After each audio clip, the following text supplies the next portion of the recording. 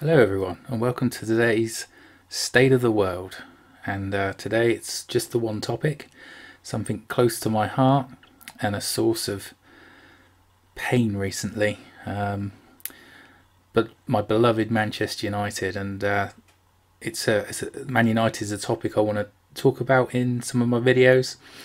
So I thought today I've got a lot of unloading I need to do, a bit of a rant coming, but I thought if I get it all out of the way in one go, perhaps we can touch on it with more brevity in future videos. And actually, to start with, I'm not going to talk about Man United. I'm going to talk about our rivals, this is what pains me. But Manchester City, domestic treble, swept the board there, and then Liverpool winning the Champions League. And it's not just that they've won these trophies and they deserve them, it's that left behind, Manchester United, we've fallen behind, we're falling further behind. And in football, or soccer if you prefer, when you're not winning, all you've got left is banter. And I've got nothing I can banter Liverpool about. I've got nothing I can banter Man City about. They've got brilliant teams, brilliant squads. Like the managers, Klopp and Guardiola. I've generally not liked Liverpool managers, but what's not to like about Klopp? That makes it doubly hard. I mean, I've got nothing I can banter City and Liverpool fans over. Well done to them. I suppose I can banter City on the money and the oil money, but United's a rich club as well. We were foreign owners for a long time now, but well done to them. It pains me to say it, but that's it. They've won. They're winning. It's them. They'll be the top two next year. One or both will be probably in the Champions League final. They're that good. And United, we've got a long way to go. It's been a very painful few years, particularly since Sir Alex retired. I think it was 6 years or 6 seasons ago now, maybe 7. But I feel the decline in United started before then, and for me, the point in history I go back to in my mind is when Cristiano Ronaldo left.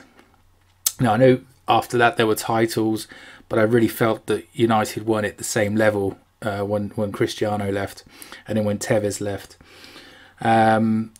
It's been hard, and I know there's been a couple of summers where good players have come in. When Robin van Persie came in, there was a little bit of an upsurge. When Pogba came in, there was a little bit of an upsurge. But I think there's been a general decline. There's been this, it's just been getting, over say 2 or 3. If you take 2 or 3 seasons at a time, it's just been generally in decline. We've spent money. We've brought in marquee players. We've brought in Di Maria, Falcao, Pogba, but we've also spent money unwisely. I'm thinking of Schweinsteiger, Schneiderlin, Bailly, Depay, Mkhitaryan, and Sanchez. We've brought in players that at that time don't suit United, or the way we'd like to play, or the way we were playing. And there you've got to look at, I point out maybe Fellaini and Mata. And Di Maria again. I mean, Mata's been technically one of our better players, but he's never really suited the formations that we've tried to play. We've tried to stick him out on the wing, and I don't think that's particularly worked. And when we play him at 10, he kind of looks good, but I think the team suffers a little bit. A good guy, but and probably our only good set piece free kick taker and corner taker, and he's better than we've seen in the United shirt. And I think he's 31 now. I don't think he's re-signed. I think we've got to let him go. I think he needs a swan song and a good final few years of his career where he's in the team every week wherever he goes and he's competing for trophies. Anyway, 2 seasons ago we finished second, and Jose said that's his biggest achievement to date, and everyone scoffed, and me included. I thought the team was on the up. I didn't think we were anywhere near Man City that year. I think we did really well to finish above Liverpool, but boy, you can see the plan in action there from Klopp. The board didn't back Mourinho that summer. Last summer he needed money. He was a money manager, and we didn't reinforce the defence. We signed Fred for 50 million, and he hasn't been as good as Herrera. I mean, from the very first game, you could see he wasn't up to Herrera standards. And now Herrera's been let go for free. We've allowed him to run his contract down, and now we've got to pay to replace him. I mean, Herrera was our engine room. He was one of the guys that really gets stuck in. I like a player that gets stuck in. Always motivated, always chasing, contests every challenge. I loved the way he would run to the referee and passionately plead his case when he'd do a horror tackle. And don't want to see a horror tackle, but he always felt he was innocent of everything. Really got stuck in. I don't know how many times he was on a yellow and he was still getting involved in the play. I really liked Herrera. I really like him. I'm really sad that we've let him go. Now, I know he's not the best player in the world, but in this United team, he was one of the triers, and that's one less trier in the squad now. And unfortunately, we've got to replace him now. When Ollie came in, it was supposed to be temporary. We were going to hire a director of football. I think that's the only point in time Ed Woodward had the fans on side when he said, look, we're bringing Ollie in temporarily and we're going to hire a director of football. And then just a few months later, he's already given Solskjaer the job. And where's the director of football? I think the director of football, that was a big miss. We needed to get someone. We need to get the right person in. Don't get me wrong, but I don't understand how. He said we were going to have someone in place by the summer, and we haven't. That particular statement, I think, resonated because I think it signalled an understanding from within the club what the fans were saying, what I think the pundits were saying, and Gary Neville was saying, pull him out on purpose and specifically. But the transfer policy has been going horribly wrong for 6 or more years.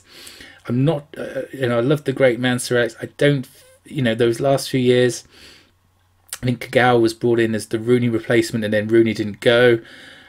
We needed more goals. That's why Van Persie came in. But a lot of players came to age at the same time, and so I'm not quite sure the transfer policy was necessary right for a couple of years there before Sir Alex left. Maybe that's just in hindsight though. But with no director of football has been hired. Ollie did stunningly well at the start. The PSG result convinced everyone, myself included. And I have to be honest, I wanted Pochettino. I think we've got to go with Ollie. I'm happy with Ollie. I love Ollie. But my opinion was Ollie till the end of the season, and then see if we couldn't get Pochettino and maybe do it on the quiet. And if that wasn't possible, then give Ollie the go. I don't know if they did that, or if they'd even say it publicly. But I think Pochettino is the best young manager in the world. And we're not going to get Pep, we're not going to get Klopp, and I think we missed the boat on Ancelotti, but Poch was the guy. But anyway, it's Ollie. I think we've got to give him everything.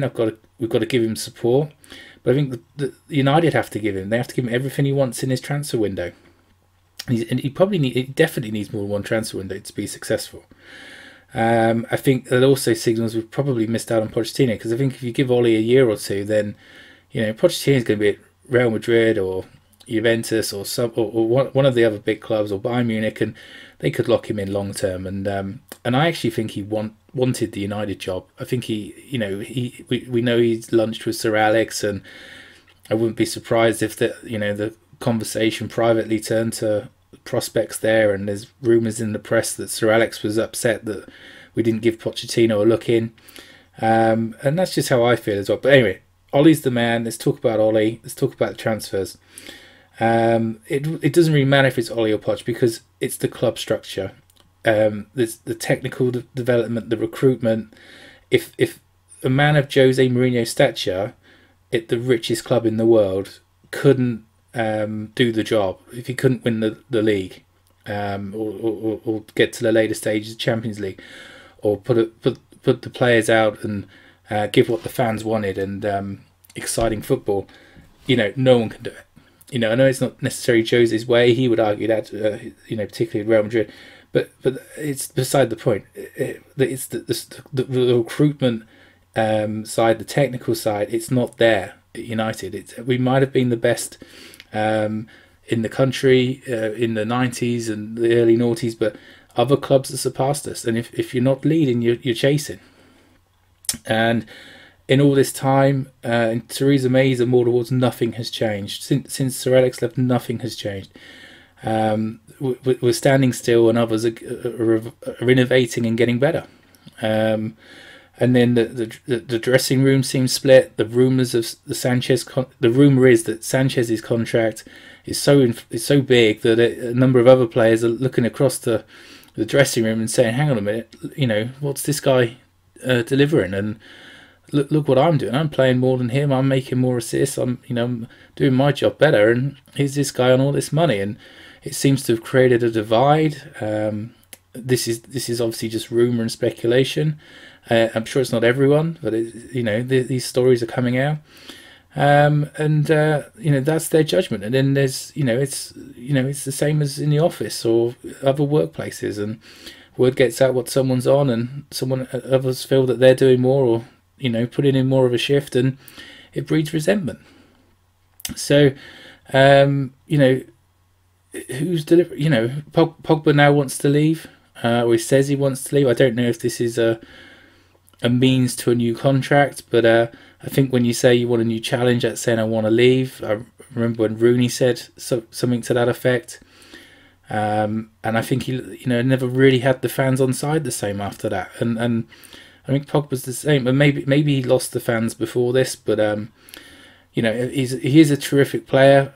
I think in some ways, I mean, I do watch Paul Pogba, and I do share what a lot of people say, and feel he could run around a bit more, and he sort of gives up the chase a little bit quick.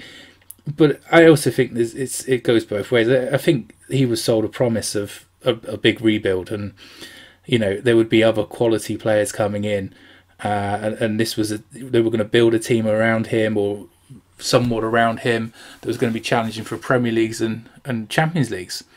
And 3 years in, we're back to square one. I would be unhappy myself if I was Paul Pogba, and probably feel I've done my bit here. Where's the recruitment? Where's the player development? So I'm not surprised if he's angling for a move.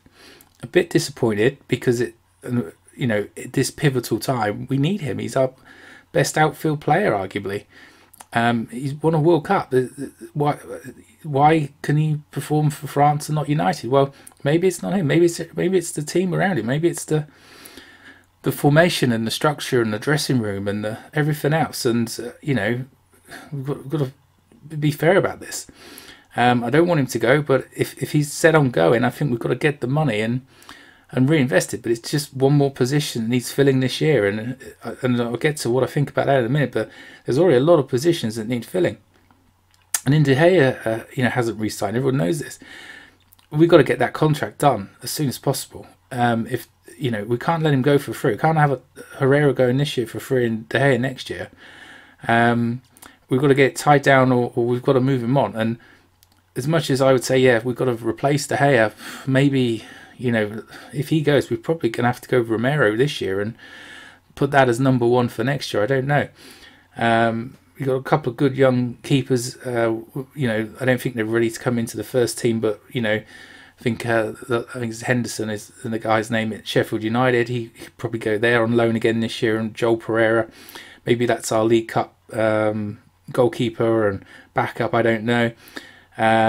But I think best thing, just get De Gea's deal done. It just sounds like it's money in terms. So he could be our captain next year. He's he's won leagues with us, and he's been here long enough, and he's a senior player. He's not shouty. He seems to me like a model professional and could lead by example. But he should. I'm surprised if he's not an influence in the locker room. So what does he want? Give him the money.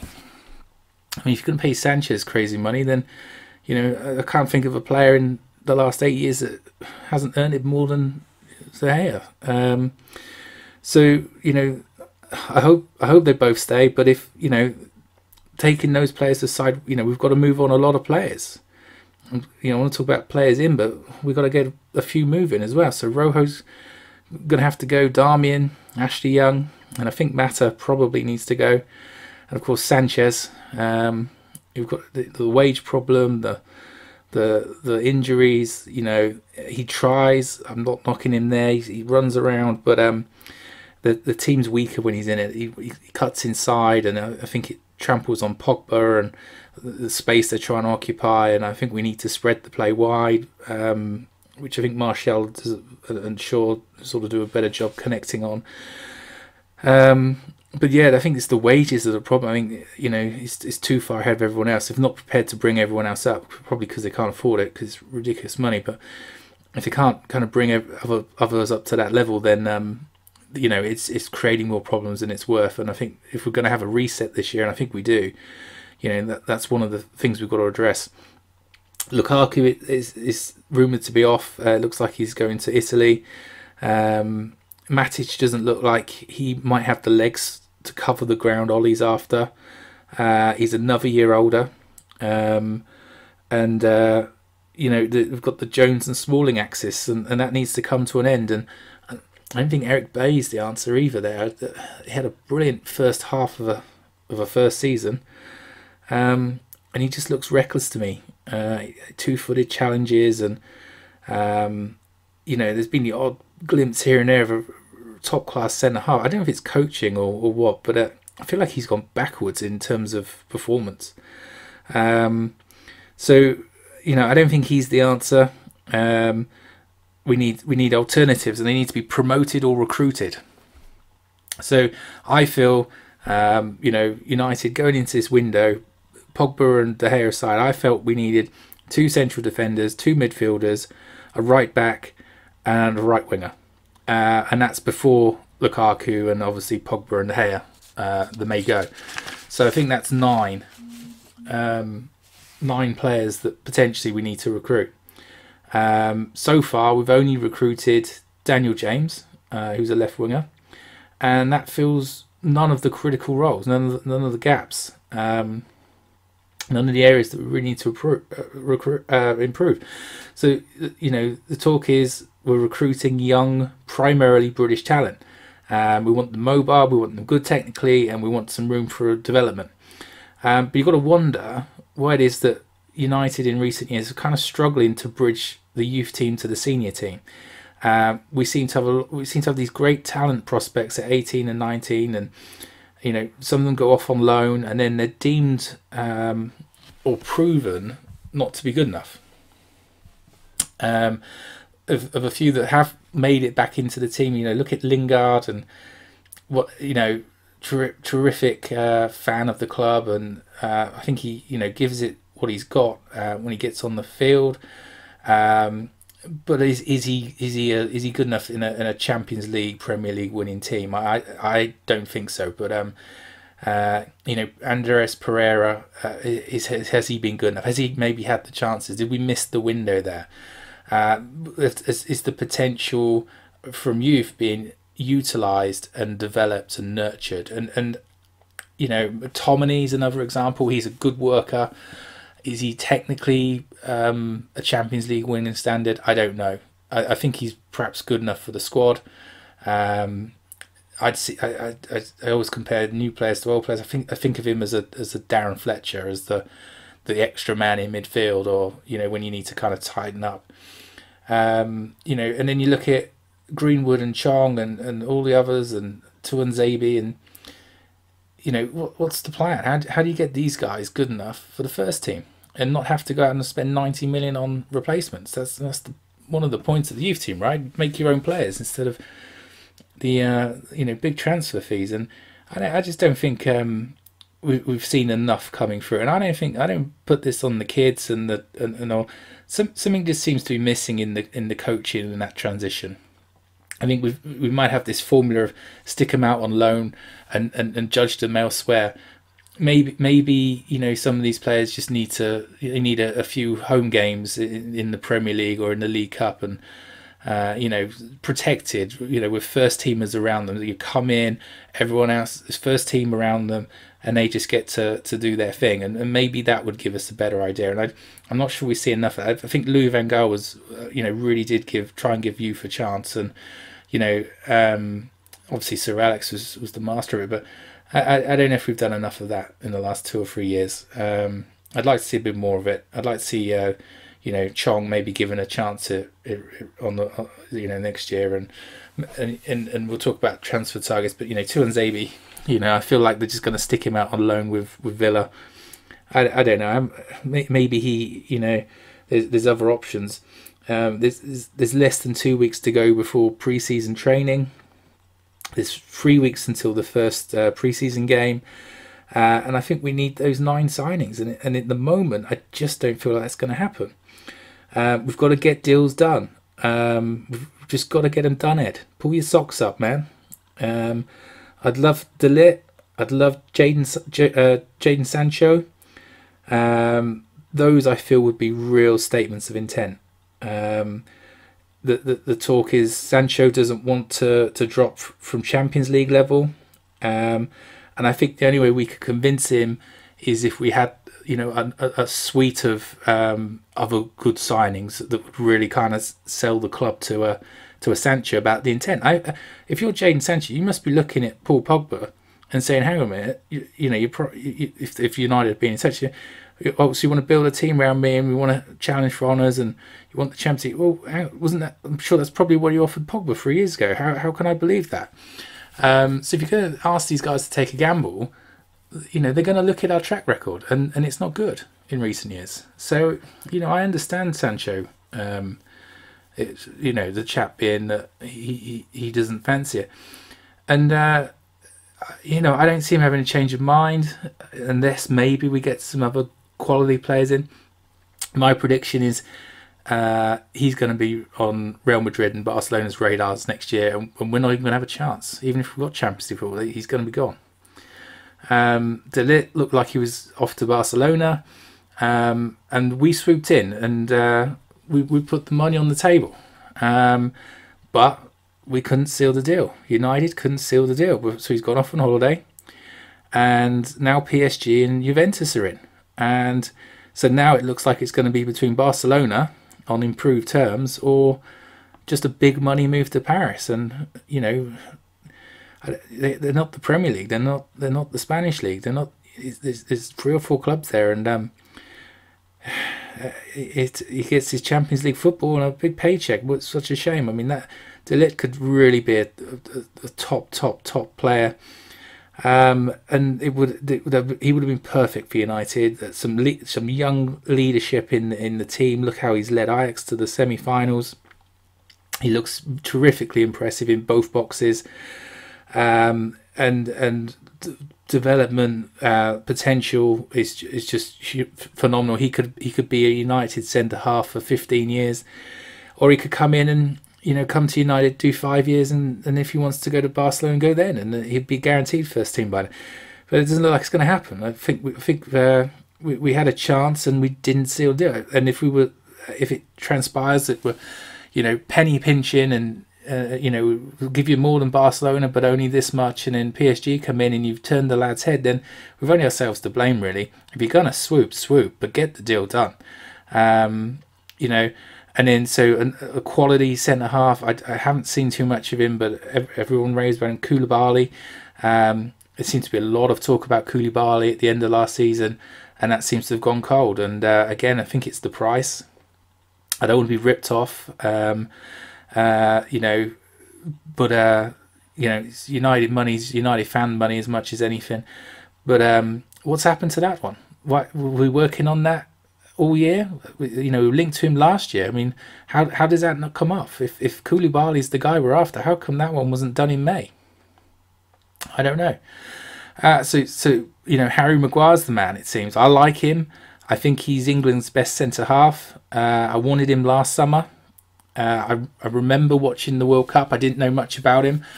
In that first game, I thought he had a shaky first 15 minutes, and then he grew into the game and he was brilliant. And then by the end of the game and for the rest of the tournament, he was probably England's best player. I like him. I'm not convinced he's worth 100 million, 80 million world record defender fees. But this whole situation and not lining up deals way in advance, that's partly what inflates the price. There's the urgency of trying to do it all within the transfer window. And then there's the Man United tax. If Man United are interested, the price goes up. It happens to every player. It's been happening for decades now. But it needs to be Maguire and another centre-half. Bailly, Rojo and Joneses and Smallings, you know, that just, you know, we've got to bring some other players in. I'd like De Ligt and Maguire. That's what I want. That would be the dream. And again, do we bring Tuanzebe back? I think they'll stick him out on loan, but United have in recent years, just going through my notes, trying to bullet point my way through this rant, but you know, we've got a history of needing to pull in central defensive midfielders into defence. You know, I remember Keane doing it, Carrick doing it, and very recently McTominay having to do it, and we're asking them to do a job there. And we're slating you know, the availability and selections at that point. But maybe Tuanzebe comes back as the number 4 or number 5, and he gets to play the domestic cups, and you know, he's first name on the page then. And then when we've got fixture congestion and injuries, you know, he could come in. Hopefully the lad can stay fit. You know, if we can give him, you know, 18, 20 games next year, who's to say? Maybe that's better in a Europa League season than 38 games at Villa with, you know, and then expect him to come back and just kind of slot in. I don't know. But certainly if we don't get Maguire plus another player, then another central defender, then, you know, I think that's an interesting conversation that we might come back to. So you've got Darmian that has to leave, Valencia, I think he's gone, and sorry, but actually you're just not good enough. We need a proper right back. Delot excites me. I think that was a good Jose Mourinho signing, but he doesn't seem to have won Ollie over. For some reason, Young was, you know, getting the nod over him. And when Ollie was picking him or bringing him on, he seemed to be playing him a bit further forward. I don't want to see Delot as the right winger. I want to see him as the right back getting forward. And that's where, you know, Wan-Bissaka comes in. Him or Meunier works fine for me. Get the deal done is what I say. I think Wan-Bissaka would be a good signing, fits the profile, you know, young, talented. And from what I know of him, I think he's more of a defensive right back, perhaps more of a Darmian. You know, maybe that's the selection choice then. You know, if you want the right back bombing on, then stick on Delot, and if you want to tighten up, then it's Wan-Bissaka, and it gives maybe Ollie some options. Either or, I mean, but again, you know, we've been talking about Wan-Bissaka, or the media's been talking about Wan-Bissaka for over a week, and why's the deal not getting done? You know, are we haggling over a little bit of money, little bit of money? We always seem to want to complicate these deals with add-ons, and you know, the player has to win this and do that, and you know, to me, in this window, you've got to get the deals done, and I don't think we've got the luxury of time to negotiate complex structures and payments. If they want 50 million, if Crystal Palace want 50 million, that's the price. And if you're not going to pay it, I think move on and get on to the next one. But you know, we've got to cut through, and I mean, you know, I hope the fans, you know, we've got to hold the club to account here. If they don't get the work done, then we've got to let them know that we're not happy. And if it's not Sancho at right wing, I don't know who. Really, I don't think Delot should be converted as such. We keep bringing players in one position, try and convert them. I don't think it necessarily works. It hasn't worked for Juan Mata. I don't see Lingard consistently performing at right wing. And so if it's not Sancho, you have to question, who is it? The Pepe's been mentioned, Lozano's been mentioned. I don't really know too much about either of them, really, if I'm honest, but I want to know what's happening. For all the speculation, and some of it's nonsense, I'm sure, but I've not really seen anything solid to say with looking at recruiting in the right wing, and it might not be the top priority right now, and maybe Maguire and Wan-Bissaka are more pressing at the moment, but I just don't know, and I think Lozano's holding off on a move. Perhaps there's an interest. I've seen that's been suggested, but there's another one. We've got to get that position recruited for. We were talking about people have been talking about Bruno Fernandes, and that's just taking too long as well. And I feel and I fear that City or Liverpool are going to swoop, and whereas he could be a United first team, where he's going to go be a squad player at Liverpool or City. And if Pogba goes, next year our midfield might be Fred, McTominay, and Pereira. And maybe Matic comes in, but I don't know. But we're not getting top four with those. That's not a top four midfield. And I would worry if that's our plan, because we need depth, we need quality, we need rotation. So Ed, get Bruno Fernandes signed up. If you have to fly to his holiday home, if you need to go catch him in the restaurant, bring a suitcase full of cash, go get it done. And then we need another midfielder. And Declan Rice and Longstaff they're the ones being mentioned as alternatives. And I'm not against signing one of them. But to me, that's potential rather than performance next year. That's development. I don't know how much more they're going to give us than, say, McTominay or Pereira in August or September or at crunch time. So I think, those are interesting names, but, to me, that's if we sign a third midfielder, that's maybe more of and keep Pogba, that's maybe more where they would fit in, more of a, rotational options. But I think we need a defensive central midfielder. I like Matic, but I just don't think he's mobile enough now. And we all think we can read the manager's mind from time to time. I don't think Ollie fancies Matic, and I think he was I think that might have been behind the switch to a diamond late on in the season was not requiring our CDM to have to move as much and cover as much ground, and put a few more players in the middle to kind of occupy. But if I had a dream CDM, obviously I think a lot of people would agree. I think Kante would be perfect, and his partnership with Pogba for France, and it being Premier League proven and a winner. He's won multiple Premier Leagues. I don't see Chelsea allowing it. That's fancy talk, but that's the kind of player I'd really like to see. I think, of course, Chelsea might be up for a new manager, and maybe that's a route in if someone comes in and don't fancy Kante. But I think he's generally well appreciated as one of the best in his position, if not the best in the world. And Dembele is interesting. It sounds like he's got his sights set on Spurs.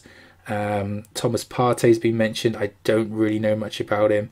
Rabiot would be good, and maybe that's the two, Fernandes and Rabiot, and then he's on a free, so obviously that saves us some money. But when Lukaku goes, are we going to go with Rashford up front, or Rashi, as Ollie likes to call him? And if so, well, it's interesting, just speculating. Is it Martial is going to come in and back up, or Greenwood, and or will Lingard perhaps be deployed as a false nine from time to time? I don't know. I really like Marcus Rashford. I think he's, I compare him in my mind to Harry Kane. He's a couple of years younger, obviously, and I think he can be as good as Harry Kane is for Spurs. He needs that chance. But I'm nervous. I'm nervous about going into the season with just Rashford. He didn't have a great end of season at United. He looks a lot better for England, actually, a few weeks ago. Maybe he's got caught up in the dressing room stuff, I don't know. But I like him. I think that he's more likely to meet the demands and the expectations and improve and develop and be that. I mean, he could be one of the best in the world. I really think he could be. but just relying on Rashford, we need some depth. I don't see Martial as a centre forward. Maybe in a partnership, he could be the man to drop off. But and then it just feels like a risk. We need goals in the team, and I don't think we definitely weren't scoring enough last year. And if we hit the ground and carry on where we left off, then we were going to be in trouble 3 or 4 games in. And goals, we need goals. We need that threat going forward. We need to be mobile. So, Ollie, if Rashford's the man, I like him. I want to see him push on and improve. I think he can do it, but I feel like it still feels like a gamble to me, and I don't know really. I mean, when Lukaku goes, maybe we should find another centre forward. I don't know, but again, maybe this is the chance for Greenwood to come in and maybe he'll grab the opportunity and run with it. So for priorities, for next season, I think we've got to look at the recruitment. It's everything I'm talking about is a consequence of poor recruitment in recent years. We need a proper director of football, and I don't mean a former player in Rio or Darren Fletcher. We need someone that has been and proven themselves as a director of football.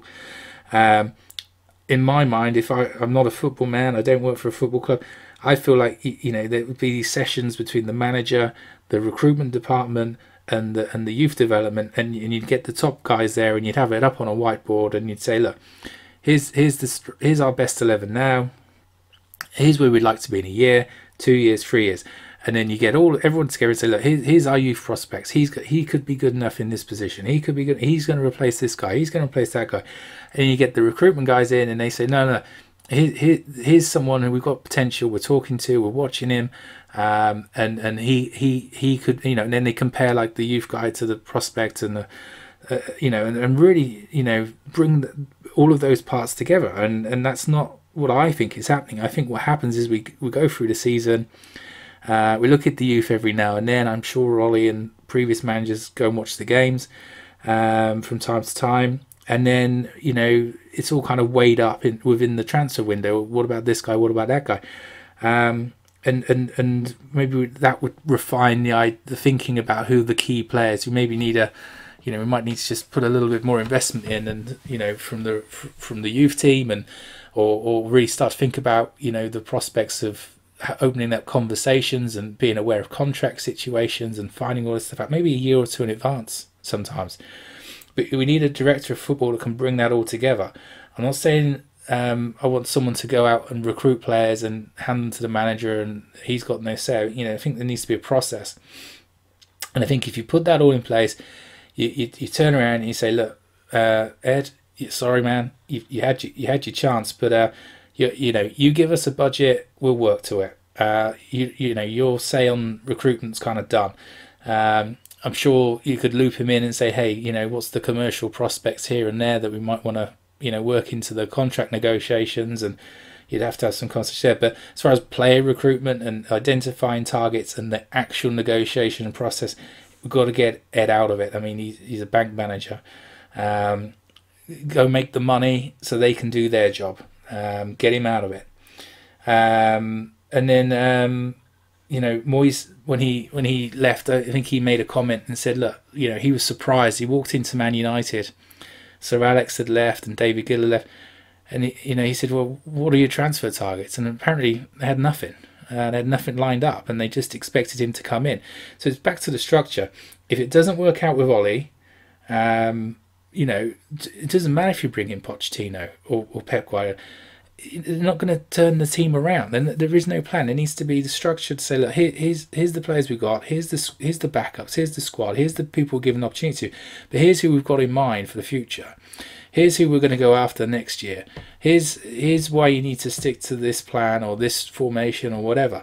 But if it's not all working in the back and you put that on the coach or the manager, I think it takes something away. I think they need to be involved, but if you leave it to them to organise all of that, as well as the first team, as well as the training and everything, It just doesn't work.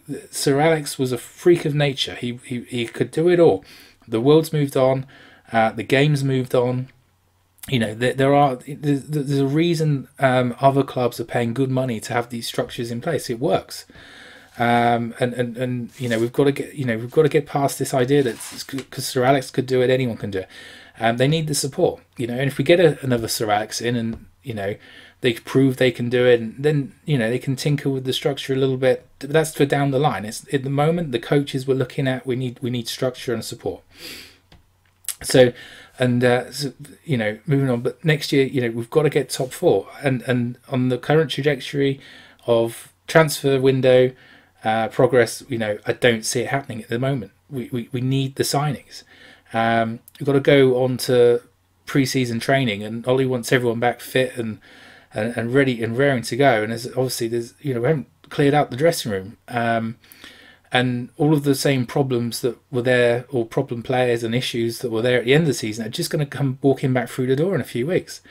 We need that fresh impetus. We need fresh ideas. We need fresh enthusiasm. And so actually say, you know, the enthusiasm you get from youth, you know, it's really infectious. Whatever it is, I mean, I don't know all the issues, you know, it's all speculation, but we can't just ignore it and just think it'll be all right. We've got to get all the players I've mentioned moved on. Now, I'd say prioritise bringing other players in. Absolutely, you know, our transfer window shuts earlier than everyone else's, but you know, we're not doing the job. We're not bringing players in quick enough. I think we've got to get Maguire and Wan-Bissaka done this week, because I say we need 9, but you know, if we get stuck with just 4 or 5, then you know, anything less than 5 is a disaster. You know, Daniel James didn't really fill one of those key roles either. So, you know, that's why I say 5. I mean, really, we need, you know, 6 to 9. We've got to hit the ground running when we get going. We've got to start with a win against Chelsea. I think we've got Europa qualifiers as well.